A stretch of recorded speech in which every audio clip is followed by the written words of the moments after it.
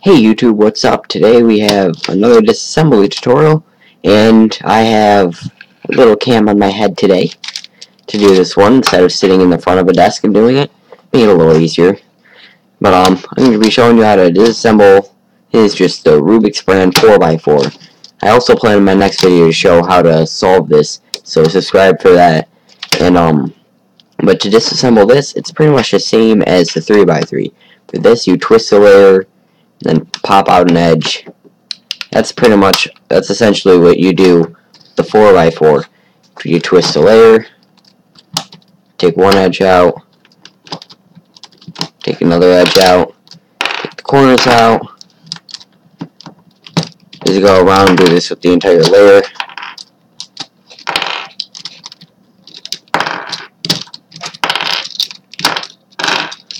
And then you can start to take the center pieces out. As you can see, there's a little gap right here in the core, and you can use that to just get the centers out through that hole. And that's the first layer, and I also recommend separating at least the centers, and the rest of it just comes off like this. You just start twisting it.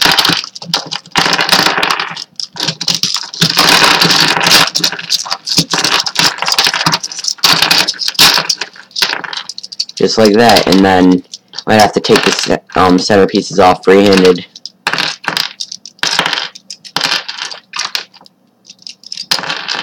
And there we go. So this is the core. This is what the core looks like. Let me turn this off.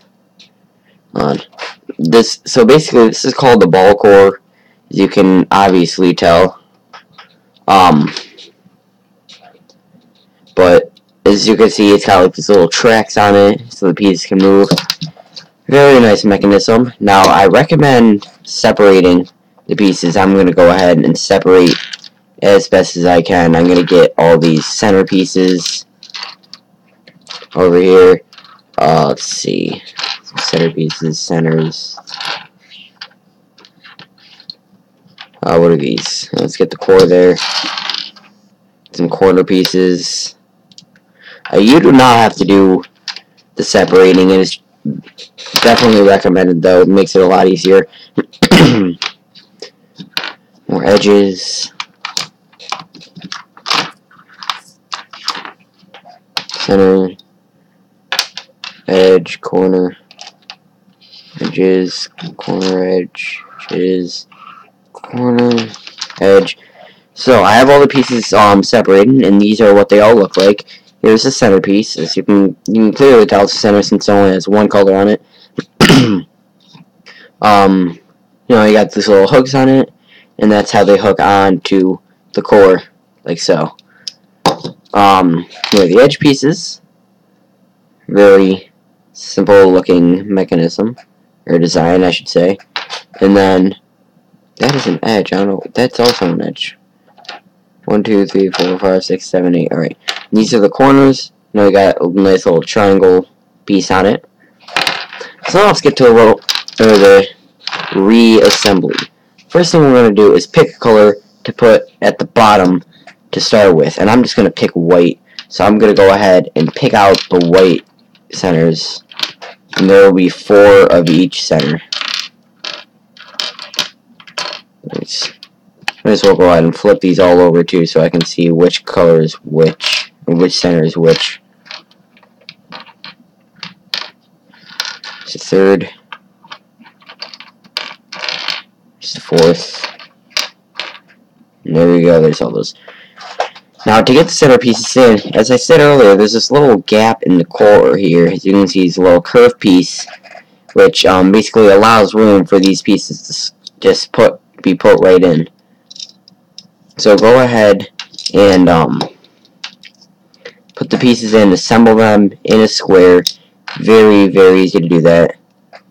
You might have to go put it up here and then slide it down to fit it in, because you'll run out of space to just put it in right there. So I put it up here and I slide it down, and I'm just going to put this entire thing face down. Now I'm going to start picking out some of the white edges. Move this stuff. So I'll just pick out 2 of the same colored white edges. So here's a white and green edge. There's a white and orange. White and red. white and orange. Alright, we got the two white and orange edges right here. And the way we're going to do this is we're going to take it so the white is facing down, and we're going to pair them together to look like this. So it makes a nice shape right here. Just like that. Now you're going to make the white face down, and you're going to put it, I can angle this right there. You see, I just take this, and I put it right there on the centerpiece. We have it face down just so it can stay, because it doesn't just hook on. You kind of got to keep it steady for now. And there you go. Now, let's get the white corners on it. White and orange corners. Use the first one, put the white face down, and it just goes right on there. Very simple. Let's see, here we go, there's the other one. Now I'm actually going to go ahead and turn this entire thing so I can do the next color. And right here is blue, so we're going to do blue as our next color. Here's we need the blue and white edge. Here's the first one. Here's the second one. So we pair them together, make the white face down, and then they go on there, just like that. As you can see, it's kind of forming a circle around here. Might not be able to see that, but it is forming a circle, so that's good. That's progress. Let me fix it. So now our next step, corner, blue and white corner, put it there. Turn the cube, turn everything, make sure nothing falls apart. And this color is red, so the white and red edges. Get them right in there. Get the white and red edge. Here we go. Turn this entire thing. So now our last color is green.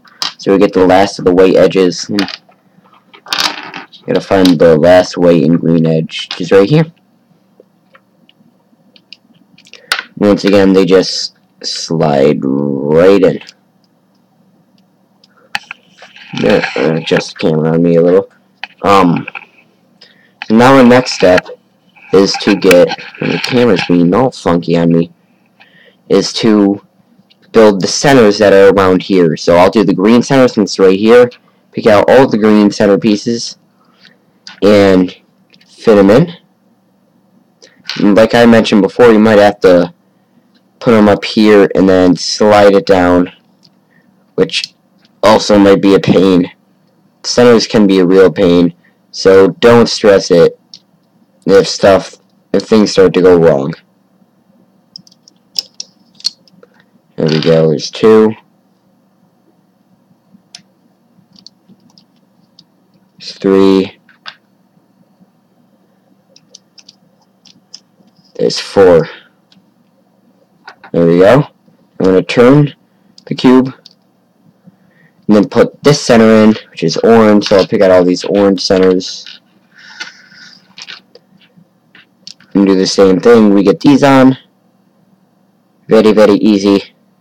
Let's see.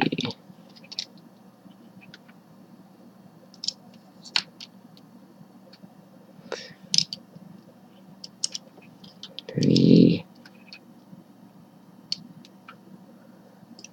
four. There we go. Now once we get two centers on, we're going to fill in the edges that go in this gap here. In this case, it's green and orange edges. So I'm gonna go ahead and find both of those. Here's one. Here's two. So now you gotta make sure the way you put these edges is, if you notice on the edge, there's one side that has a little notch here and one side that doesn't. The side that has the notch, for the first edge, the side that has the notch will have to be down. So if the notch is down and the colors don't match, use the other edge. Then put the notch down, then you can easily just fit the edge right in between there. Snaps right into place. And put the other edge in there, and when you put in the second edge, the notch faces up. There we go. And we're going to go ahead and put on this center, which is the blue center. I'll get out these blue pieces. See the other one is this it? Yep. And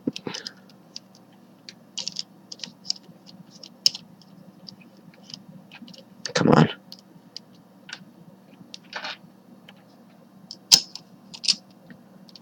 2.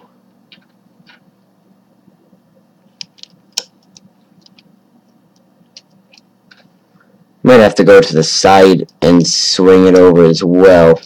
This can be a real pain in some cases.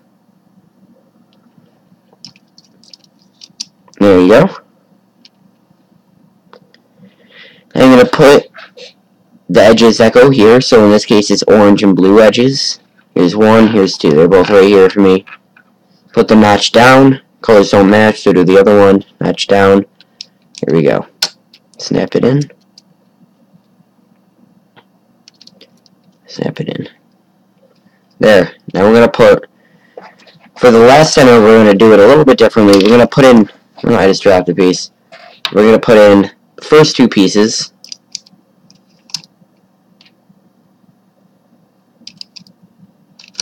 Oh, come on, you bitch. This. Bam. Bam. Now for these edges, we're going to put in these 2 edges first before we put in the rest of the centers. So this is blue and red, and this is green and red. So I'll take out both green and red edges, and if I can find them, the blue and red, which are right here. So notch facing down, and these colors match perfect, just like that. Notch facing down, colors match perfect. Here we go. Now put, oh, my computer's going to sleep. Now put the last 2 centers in there. Come on.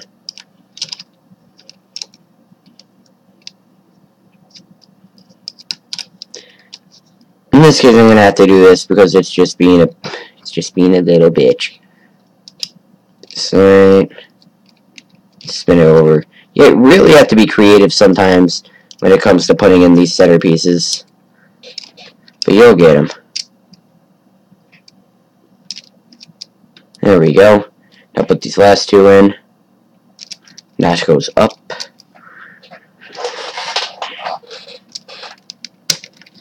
Come on. There we go. Now you got the first 3 layers. Now the last layer. I'm going to take the centers, and we're going to just make sure they get in. 1, 2, 3, 4, and you're going to have to fit them together, get them into a nice neat square, which can be really hard. Centers can be really hard to work with. So put these in, and then we're going to just kind of hold together with our fingers right now and put these edges in, which in this case are the red and yellow edges. You got to find them both. It's the first one. Now in this case, the notch for the left edge, the notch faces the left. Get that in. And then for the right edge, the notch faces the right. So you have to make sure those are oriented correctly. Then I'm going to go to the opposite of the center and do these colors, which is the orange. This orange. Just kind of snap them in for now. There we go. Now we got that. The center is nice and stable for us to work with. Now we're going to finish them off easily. Get the corners. Make sure the corners match. Like that. Turn the layer to snap the edges in. Notch goes to the right for the right edge. Notch goes to the left for left edge. Then the last corners. And the last edges. So, there you go. That is how to, yeah, layers don't like the tuner. So that is how to disassemble and reassemble the Rubik's 4x4. It is a little hard to do at first, especially with the centers, but you'll get the hang of it, don't worry. So I guess that's it. Thank you guys for watching. Hope you guys enjoyed. Comment, rate, subscribe, and as always, I will see you in the next video. In that next video, we'll probably be learning how to solve this bad boy. So, thanks for watching.